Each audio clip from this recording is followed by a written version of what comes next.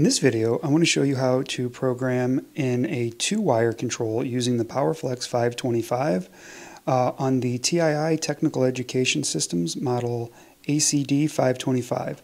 Two-wire control allows you to use an external start button so an operator doesn't have to get into the panel where the PowerFlex may reside, but instead having a start button at their operator station or somewhere else that's more convenient.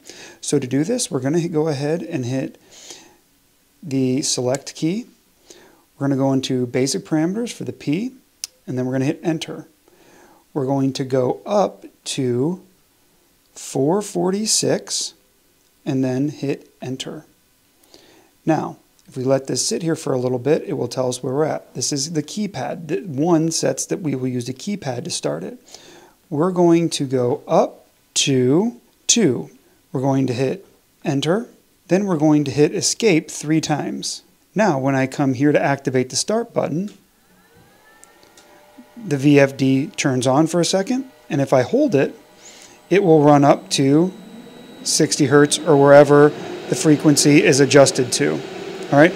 I'm still using an external potentiometer to adjust the speed.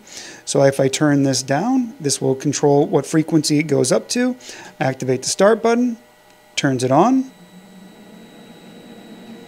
turns it off when I let it go. This is what we refer to as two-wire control.